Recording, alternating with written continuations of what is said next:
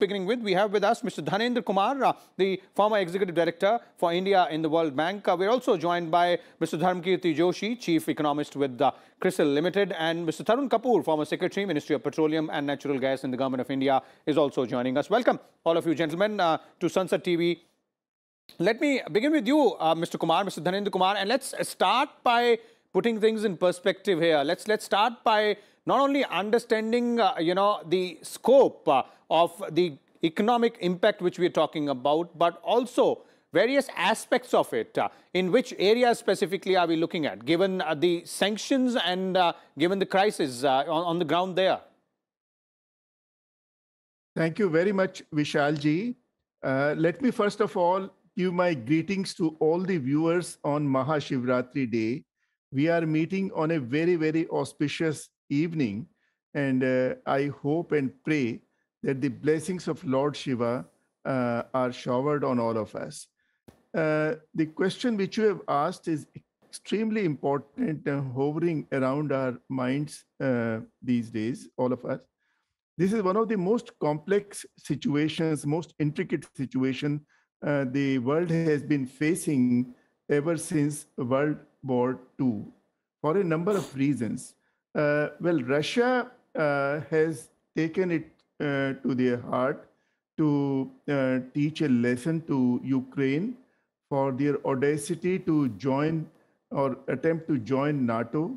And on the other hand, the Western powers, they have all combined against this move, and without taking any military action directly, they have imposed all the possible economic sanctions against Russia, including the SWIFT, as you just mentioned, and many other things. Now, this is impacting the world economy in a number of ways. Well, let me begin by saying that today the entire world is interconnected, and most of the supplies, most of the components, ingredients, commodities from one country to another, and therefore disruption of anything anywhere leads to disruption of the entire supply chain. Also, the transportation, for example, oil supply lines, pipelines, gas lines. Europe is dependent on almost 1/4 of its needs on Russia and Ukraine. Okay. Ukraine is also a very big producer of wheat and sunflower and many rare earths and important minerals.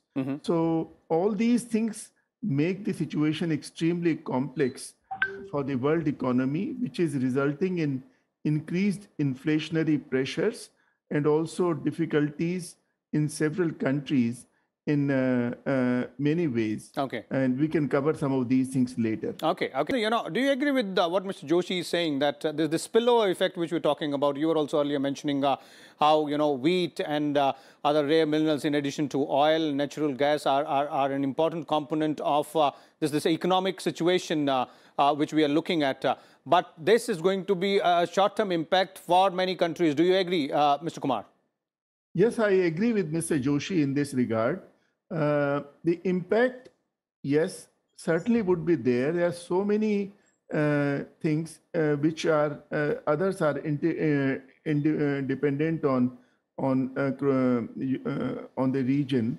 For example, lithium, for the lithium batteries, titanium, and other rare earths, commodities, sunflower oil.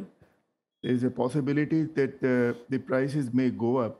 Wheat, they are one of the biggest exporters, and because of the sanctions and because of the difficulties in transportation, there could be possibility of for India to supply and get some benefit out of it. But altogether, I agree with him that in the short term, yes, perhaps there may not be too much of a stress on India, but India does have its moments of concern, as that has been pointed out by the finance minister. India is closely studying the situation, and particularly in the field of oil, gas, and other things which are imported from there. Russia is 25th most important, the biggest trading partner of India. Although the total trade is not really too much, but for everything concerned, it would be important. Okay. And same is true of the of the other region also. Okay.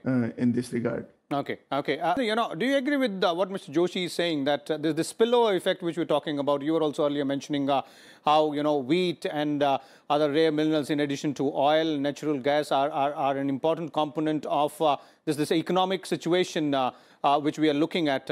But this is going to be a short-term impact for many countries. Do you agree, Mr. Kumar? Yes, I agree with Mr. Joshi in this regard. The impact, yes, certainly would be there. There are so many things which are others are dependent on the region. For example, lithium for the lithium batteries, titanium, and other rare earths, commodities, sunflower oil. There is a possibility that the prices may go up. Wheat, they are one of the biggest exporters, and because of the sanctions and because of the difficulties in transportation, there could be possibility of for India to supply and get some benefit out of it. But altogether, I agree with him that in the short term, yes, perhaps there may not be too much of a stress on India, but India does have its moments of concern. That has been pointed out by the finance minister. India is closely studying the situation, and particularly in the field of oil, gas, and other things which are imported from there. Russia is 25th most important, the biggest trading partner of India. Although the total trade is not really too much, but for everything concerned, it would be important. Okay. And same is true of the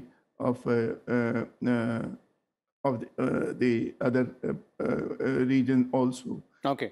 In this regard. Okay. Okay. Continuing comments from you, Dhanendra ji, on because if we are looking at the sanctions part, these are likely to, as Mr. Kapoor was pointing out, these are likely to play out for a longer term and perhaps may, result into another economic escalation of tensions between Russia and the Western world as well for a bit more extended period. So what needs to be done by countries like India and others as well who might end up being, the sufferers due to this vis-a-vis the economic impact we're talking about? I think India would have very limited elbow room in this regard, because much of it is to be played out in the geopolitical scene.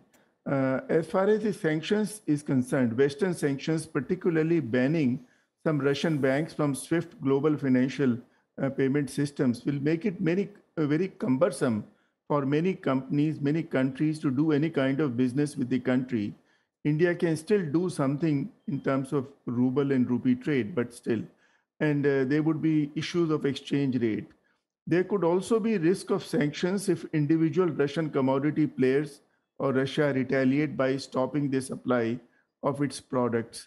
There would also be effect on supply chains and also on certain businesses because of the rise in the interest rates. Russia has already raised its interest rates almost doubled.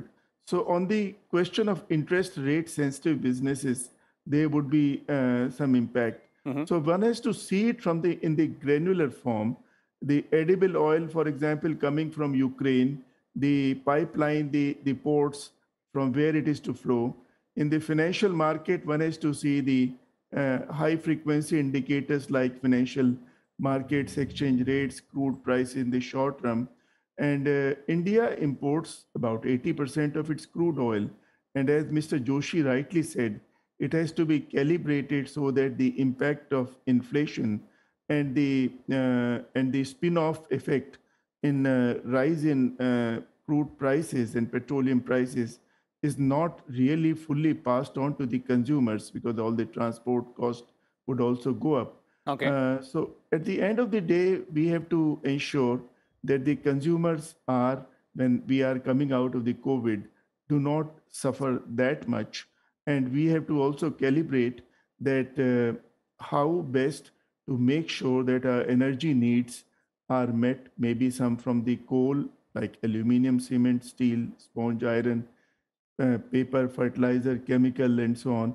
We will also have to meet the demand of our power plants first in order to keep the power requirement going.